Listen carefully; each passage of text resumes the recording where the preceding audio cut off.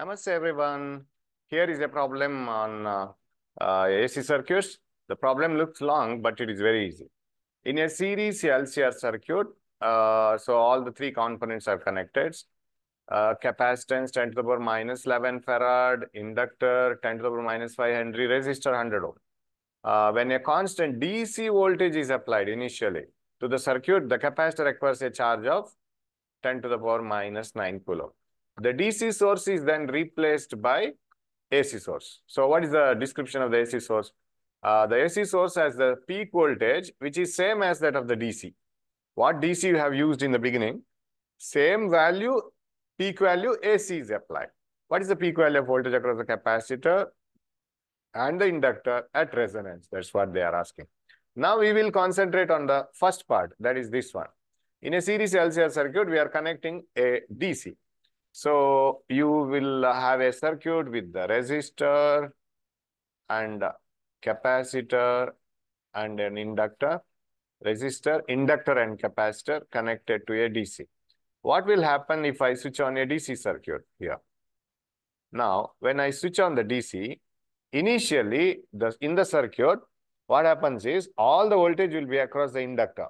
Initially, the inductor will acquire all the voltage, but slowly all the voltage is acquired by the capacitor.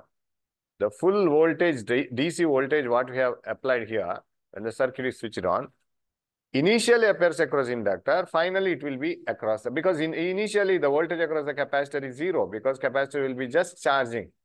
After a long time, all the voltage will appear across capacitor. And you know that once the capacitor gets completely charged, it doesn't allow any current to flow through. So when the current through the circuit is 0, no voltage across resistor, no voltage across inductor. Because if you want voltage across inductor, there should be a variable current, the change which will produce a change in the magnetic flux. Once the current reaches peak, it is a constant current and it doesn't produce any variation across L. Of course, once the capacitor gets completely charged, it doesn't allow any current to flow through. So all the voltage appears across capacitor. So from the first line, we will find out what is the voltage of the battery, that is DC battery, that is connected in the beginning. In a series LCR circuit, C is known, L is known, R is known.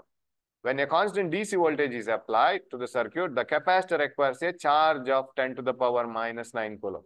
Remember, that charge is because of the full voltage appearing across the capacitor. So I can write Q equal to CV. So what is V? That implies V equal to Q by C. That implies V equal to Q, the charge across the capacitor, by C, the capacitance of the capacitor. So that comes to 10 to the power minus 11. When it comes to the numerator, it becomes 10 to the power plus 11 minus 9, 10 to the power 2. So the voltage that was applied was 100 volt. This is the voltage across the battery, which appeared completely across the capacitor when DC is applied. Okay, so first part is over. We got whatever we are in need of, that is voltage. Same peak value 100 volt is AC is applied later. So when you connect an AC across the same three components, you know what is its behavior. So we will draw a circuit for it. A resistor, an inductor and a capacitor. A resistor and an inductor and a capacitor are connected to an AC now. So like this. Resistor is 100 ohm. Capacitor is 10 to the power minus 11 farad.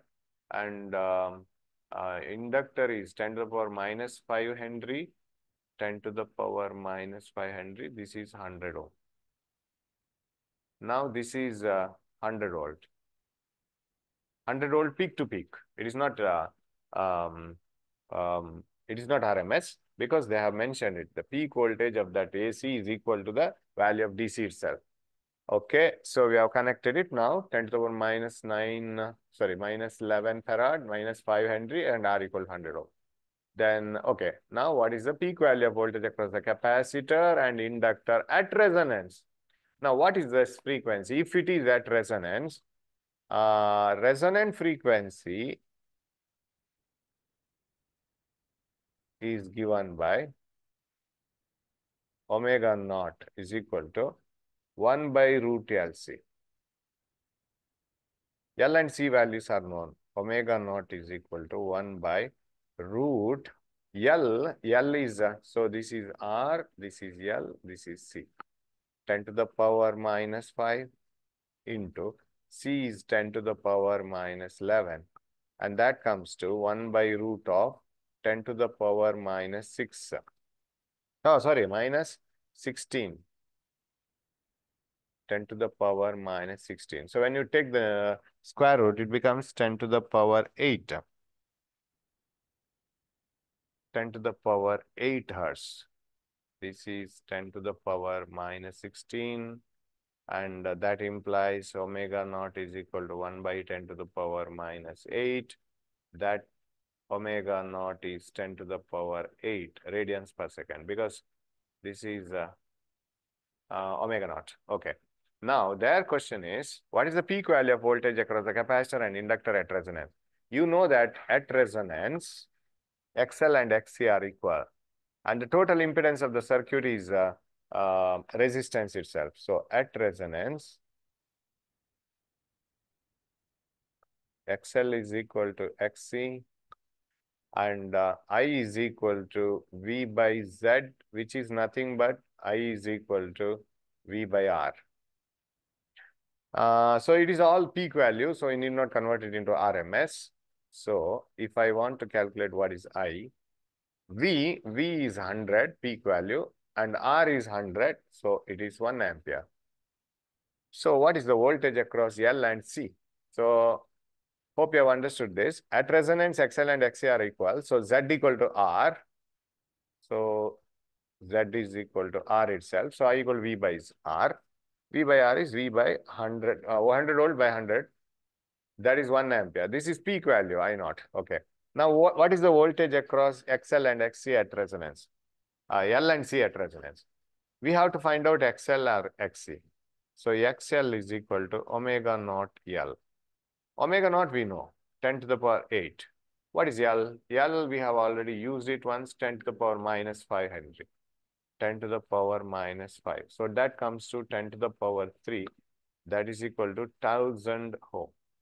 It is 1000 ohm. So once we get this 1000 ohm, then you can find out what is voltage. And this is also, therefore, XC is also equal to 1000 ohm or 10 to the power 3 ohm. So voltage across L is equal to voltage across C, which is equal to I naught into XL. I naught is 1 ampere into XL is 10 to the power 3. That is 10 to the power 3 volt. That is the voltage across XL and XC at resonance. And there is one more question, I think. Yeah. What is the peak value of voltage across the capacitor? As that's all. Peak value of voltage across the capacitor and inductor at resonance is 10 to the power 3 volt. This itself is the peak value. Since the current itself, this is the peak value of current, because we have used the peak value of voltage 100 volt. 100 volt itself is the peak value of voltage. This is peak and this is peak. So this is also peak voltage. Peak value of voltage across inductor and capacitor are same, which is equal to 10 to the power 3 volt. Very simple problem. You will have to use many small formulas, that's all. Thank you.